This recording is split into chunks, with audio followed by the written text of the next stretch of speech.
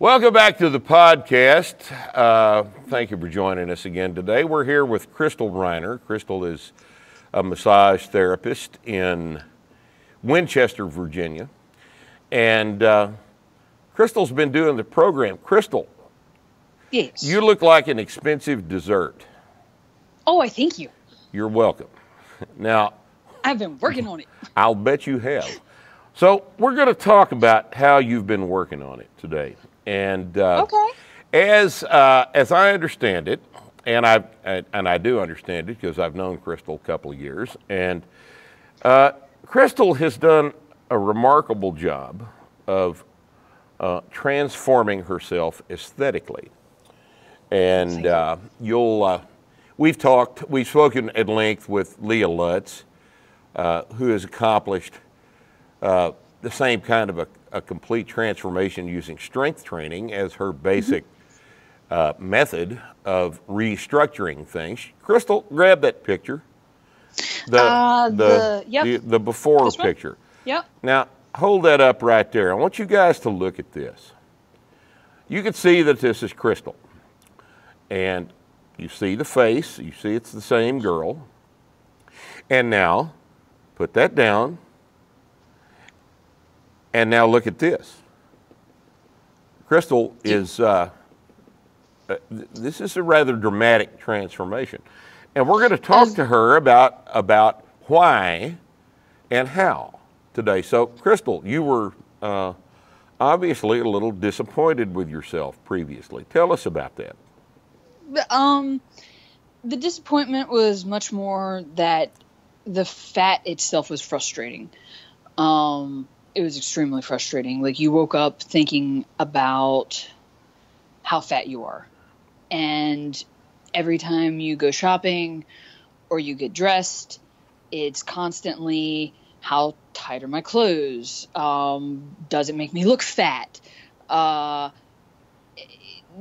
are people thinking about when I'm going out in public? It's nerve-wracking. It's absolutely nerve-wracking, and there's never a minute that goes by that you aren't thinking about your body weight, or not even body weight, but like size, like the shape and stuff of your body. Yeah, not so much the weight on the scale, but your physical appearance. Yeah, I'm like, my numbers didn't matter, but it was what I looked like in my clothing. So how I felt when I moved. How long had you been carrying around what you consider to be excess body fat? You were a kid? I have been. Were you a little chubby kid, right? I was a little on the hefty side. I carried it in my butt, in my ass, and as I got older and post-pregnancy, I carried it in my belly, which was very extensive. And it didn't matter what I did, that it just stayed there. Right. So it was because there was no reason for it to go anywhere else. Yeah. And I think a lot of people have this. A lot of people have this same problem. A lot of people don't know how to approach a problem like this, and there will be people that comment on this video. I can see them furiously typing right now, that say they've been doing a strength training program and have not managed to get anything done as a result even of employing a strength training program. Why? Right. Why did you decide to do a strength training program, and how do you think, and this is a big question, so I want you to talk a while about it.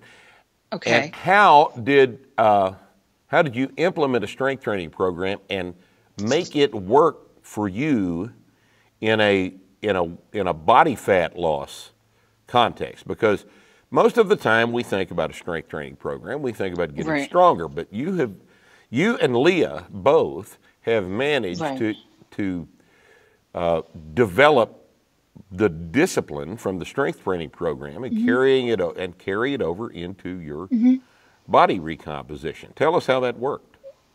Right. Strength training was never something I considered previous to the starting strength. I will honestly tell you that I know nothing about weightlifting. People come up and talk to me all the time about it, and they ask me about this person, they ask me about that person. I really don't know. I didn't try it because every time I looked into something like weightlifting, it was, you'll turn into She-Hulk. You're a big girl. You'll turn it all into fat, or all your fat into muscle, and you will be 215 pounds of tank. And I'm like, that is terrifying. That is terrifying. That's as nice as I can be about it. Yeah. I don't want that. I didn't want that. So I didn't even know where to start to look into it. I kind of like, I ran into a starting strength coach. I asked about what they did to get the body that they had, because as a massage therapist, bodies tend to tell tales. So I'm like, Indeed, obviously they probably know what they're talking about.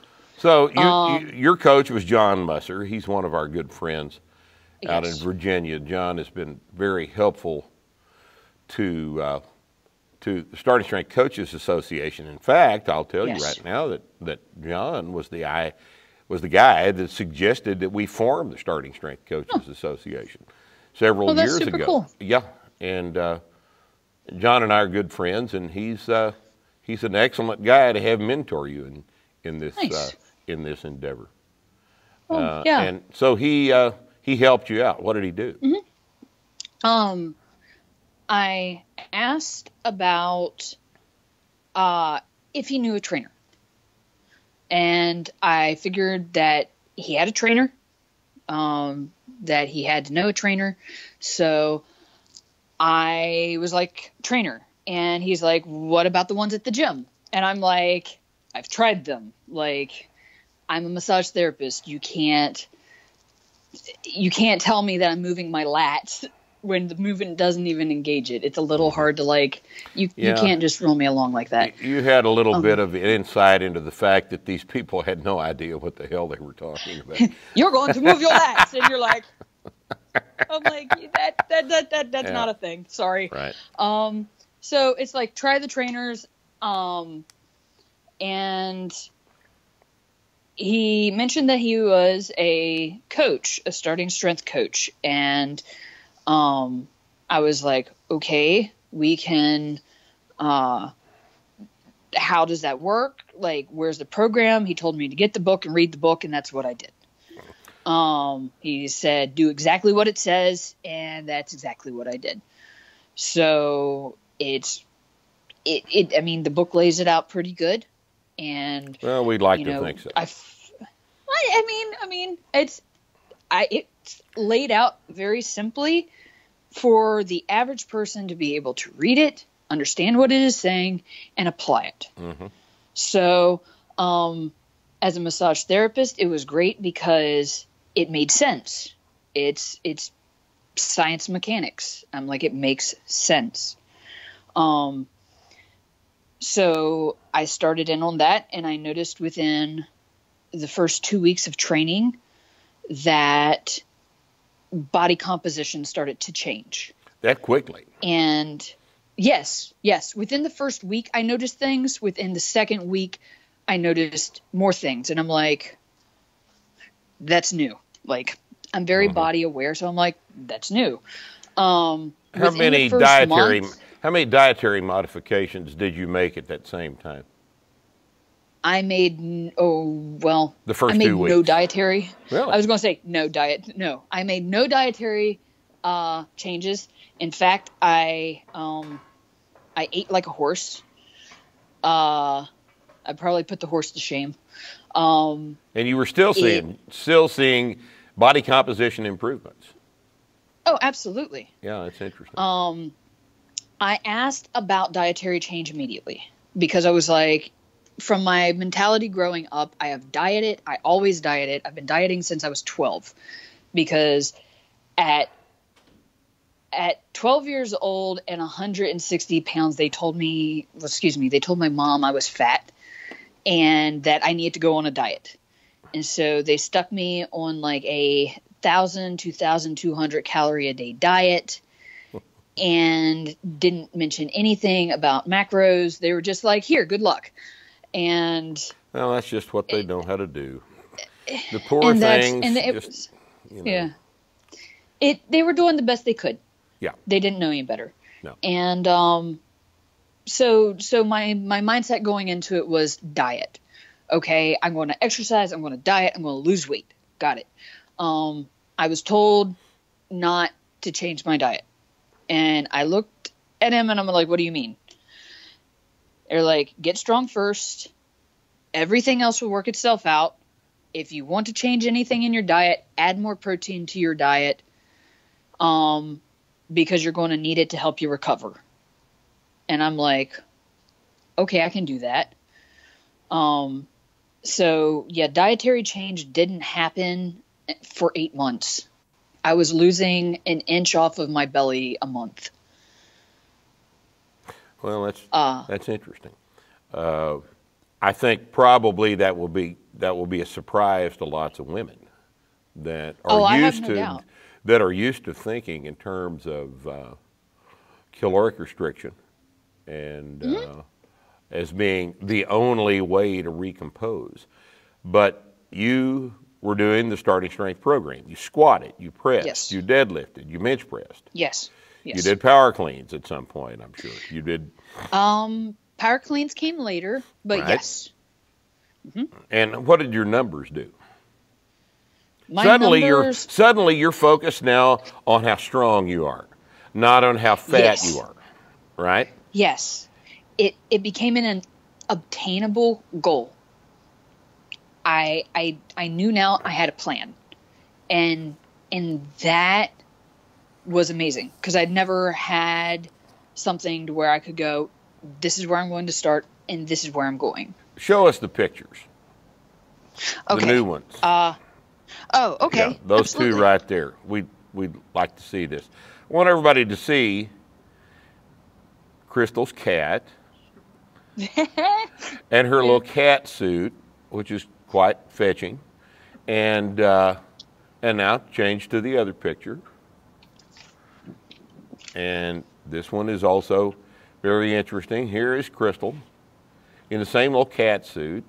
And what we see here is not what you would call a fat girl. And Crystal, this is an amazing transformation. We're all very tickled with this. Thank you. And what are you lifting? It surprised me too. What are your lifts? My lifts, my top squat is 255. My top deadlift is 325. My top overhead press is 105. And my top bench right now is 145. Yeah. So I'm like this close. I need a sticker. Right. So I'm going to get me a sticker. We'll get you a sticker at some point. It's going to be there, you know. Oh, absolutely. I'm what's excited. What's the women's sticker? 100, 150. It's one. What is it? Yep. The sticker is 100, 155. Yep. 200. 250. What is the? I can't remember. No, it's 250, 300. 100. Say again? What's the press number? Is it 100? Press number is 100. Yes, the press number is 100. The bench number is 155. The squat, I believe, why would it be 155 250? as fond as we are of zeros? I don't know. I think it's 150. No, it's 155. 155. And then the squat is 225, right? 225 Yes. and then 300. Yes. All right, well, you're right there. Yes. All right. It's almost. It's okay. 155. That's odd. Whose fault is that? That doesn't look symmetrical. It's Nikki Sims, Leah, and I asked like 4. Well, what do them idiots know about anything? Well, anyway, you're right there. You're right there for a sticker, so that'll come along. So I think probably the value here, the takeaway point for most of the people listening to this podcast is the fact that when you begin to focus on your performance, when you begin to think about what you're going to do under the bar, how strong you're going to be, what your program is going to look like today to get you down the road to a position that is higher in terms of strength than you are right now, then that becomes a process, and that the transformation from exercising into training, the granting it the status of a process carries over into the other aspects of your daily existence. Absolutely. For example, if you are in a situation where you're extremely focused on these numbers, your dietary situation changes to support your training. And this makes a tremendous, very, very important transformation in your approach to diet and your approach to the rest of your day. Yes. And I mean, diets never worked for Crystal. No. Diets never worked. No. Diets, because a diet-only approach leaves out so much important material that that strength training puts in. Strength training is a process of rethinking your approach to your body, and look, it does seem to work. For the first time in your life, you no longer think of yourself as a fat girl. No, I don't. How has that changed your approach to the day? I can throw on clothes Mm-hmm. and look good in any of them. Mm-hmm. I can go shopping for the first time in my life, and I can walk into the store and I can pick up anything, and I don't have to try it on, and I can leave with it. I can This buy is a clothes. girl thing, guys. Well, yeah. But the other thing, it's not just a girl This thing, is it's stuff also- girls do. It's We also don't know a where to fat- go. It's also a fat thing though too, because like as a girl before, my limits were to what they had in stock for my size. Mm-hmm. I have never been able to go in anywhere and just have a selection and base what I bought off of what I actually liked versus what they just had. Right. Because they didn't carry my size. Or I was like that weird in-between size that before stretched jeans and before like leggings were a thing and Right. like overstretchy stuff. It was like you walked in and here's your selection. You had 3 pairs of pants you could choose from. You had 2 shirts that you might be able to do. Button-up shirts weren't an option because I had a 38 double D breast. You couldn't do most of the clothes, and then when you did put them on, they didn't look right. They pinched like oddly Right. in all the wrong areas, and Well, you came out. at what body weight was this taking place? We forgot to ask you. What did you weigh at your heaviest? I weighed 250 pounds at my heaviest. And what do you weigh now? My current weight is 150, and So I you've bounce lost between. You've lost 100 pounds. Yeah, I bounce between 145 and 150, and my lowest weight was 138 pounds, and I decided that was too skinny. Right. Because my lifts started suffering. Like, I could not move weight, and I was not okay with that. Well, So now isn't that I- interesting? Now, isn't that interesting? Let's reflect on that for just a second. Okay. The vast majority of women in a weight loss situation, I suspect, see no bottom to the body weight. Yes. They think most 250-pound women would be perfectly happy weighing 115. Right. But this is another thing that the process of strength training does. It takes the focus away from body weight per se and Yes. puts it on performance. And you made the logical decision that 150 was a better body weight for your performance than 138. Yes. Do you Yes. see the power that this gives a person who is previously trapped in 100% focus on on body fat. The idea that maybe I need to gain, 8 or 10 pounds now. That's an extremely powerful tool. And the other interesting thing it's a good position for you to be in, isn't it? Yeah. It's great position. And something else I found interesting, which I think you'll find interesting, my sister is 140 pounds. She runs between 135 and 140. My sister is a larger body size than I am at a heavier weight. Right. Yes. So standard muscular body weight composition appearance. Yeah. I didn't realize that until I got down and I was looking for a number because I kept asking my sister, like in my mind, like my mom is this big, my sister is this big. I mean, my mom's only 5'1" and was 96 pounds when she got married. She's only about $120 now. My sister is my height and has always been between size 0 and size 5, has kind of fluctuated up since she's had kids. But now, like, her and I were comparing weight, and I actually had somebody take a picture, and I realized that my sister gave me a pair of pants, and I tried them on, and I was like, these don't fit me. Like, they're too big. They are way too big. At a heavier body weight than the girl that was wearing them. Yeah, like 15 pounds heavier than my sister. So I'm like... And her pants were loose on you. This is I think that it's an amazing thing to learn that strength training can produce more as a side effect than dietary only programs can produce as their primary effect. And I think this is a terribly important point. So those of you who are watching us here, who've been grasping for a way to handle this kind of a problem, you really need to give this other approach a try, because this is a thing you're not taught. This is not in the popular literature. This is not the kind of thing you see at Weight Watchers. This is not the kind of thing that nutritionists, most nutritionists will tell you.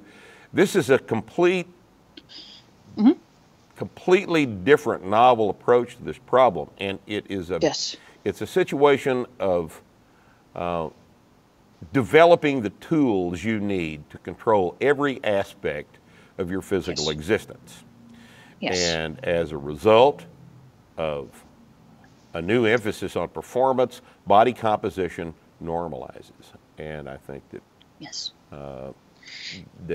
that Crystal's an excellent example of this. Crystal, thank you for being with us today. Oh, thank you. And appreciate your sharing your story with us. Absolutely. There'll be some people who want to talk to you about this. So you be ready for them, okay? I'll have my keyboard ready. Excellent. And thank you for joining us on the podcast today. We'll see you next time. Absolutely. Thanks.